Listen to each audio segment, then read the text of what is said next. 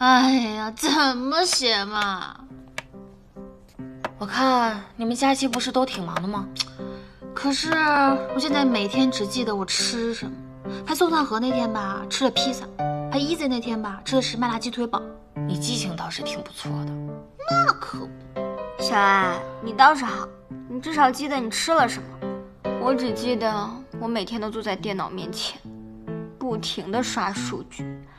如果数据差了吧，我就心慌慌。我在想，是不是大家都不喜欢我做的作品？如果我数据好了呢，我还是心慌慌。我怕他们觉得我的数据是刷的。可是我觉得你这些完全可以写在时间报告里，不像我，总不能把时间报告写成美食测评嘛。你不是学会怎么用单反相机了吗？可是我现在已经忘了怎么学会用单反相机的了。那你今天就带着相机在学校里面逛一圈，把你所有看到的东西全部都记录下来，不就行了？哦，你可真是个天才！这样的话，我就每天不用编假期作业了。唉，像每次假期最后一天，我都要编整整2个月的日记，怪不得我成为话痨呢。小爱，你就承认吧，话痨就是遗传，天生的，天生的。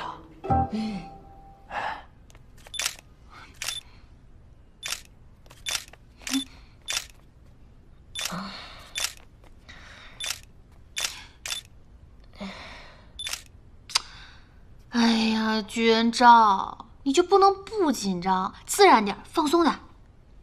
小爱，你要不还是找陆浩宇吧，他肯定乐意被拍。可是我可不想拍一只乱动的猴子。他可是你堂哥。我大义灭亲。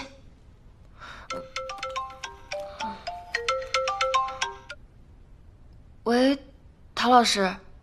哦，是我在学校。好。陶老师让我整理教室，开学迎新要用的，要不你还是找陆浩宇吧。我不，我们可以一起整理教室啊，整理完之后我们再拍。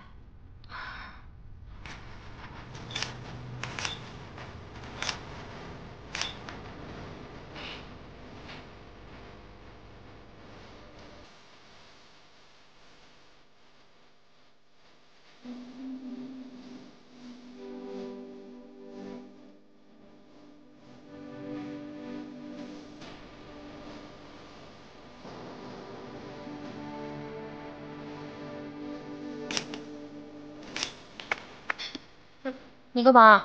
哎，你别说，我每次抓拍你的时候都挺好看的。哎，再让我拍一下。需要帮忙吗？2个免费的壮劳力，走过路过，不要错过。你们都走了，奶茶店怎么办？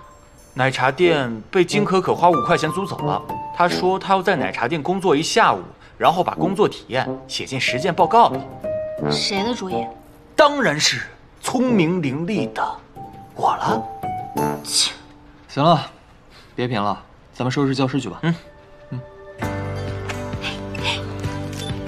我来帮你。不用。哎，给我吧。来，真不用。我来吧。来，大家快看！劳动之后吃点东西也太开心了吧！你劳动了吗？当然了，我要把今天拍摄的照片全部筛选一遍，然后挑出自己最满意的几张。放进相册？当然不是，是发布到社交平台上。你们3个不要这样好不好？我是在一个专门发布摄影作品的社交平台上申请了一个账号，当然用的不是我蔡小爱如雷贯耳的大名，我现在的身份是一个神秘的匿名摄影师。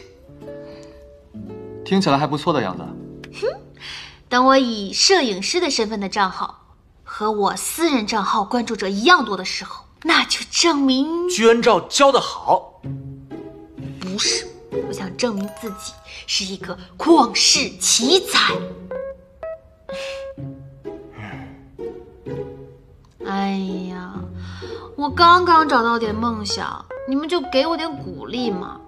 当然要鼓励了，那这样，如果你变成一个网络热门摄影师宋灿和的话，你选，我送你。安照，你呢？是吗？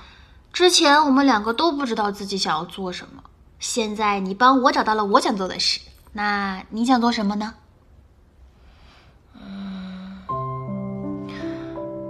没事，我们还年轻，来得及。你们不要这么敏感嘛！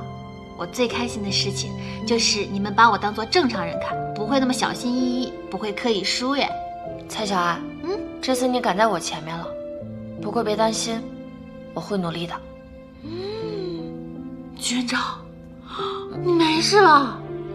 可让我看看是不是假的居然照。居然照，一旦温情一点，就人设崩塌了。真的是，顶不住了吧？来看我，3、2、1，耶！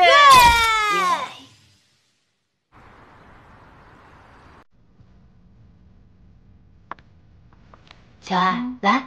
哎呀，妈妈，你先放一边吧，我挑照片呢，一会儿再吃。你刚回来第一天就熬夜，你以前不是不熬夜的吗？还说什么10点半之前是保证婴儿期的重要时期，你看现在怎么就……哎呀妈，刚回来第一天你就念念叨叨。哎，好了好了，我不说了不说了。我现在有了一个清晰的职业规划，所以我现在要一点一滴做起。妈妈，你应该会支持我的，对吧？你呀，妈妈，我得喝牛奶。行。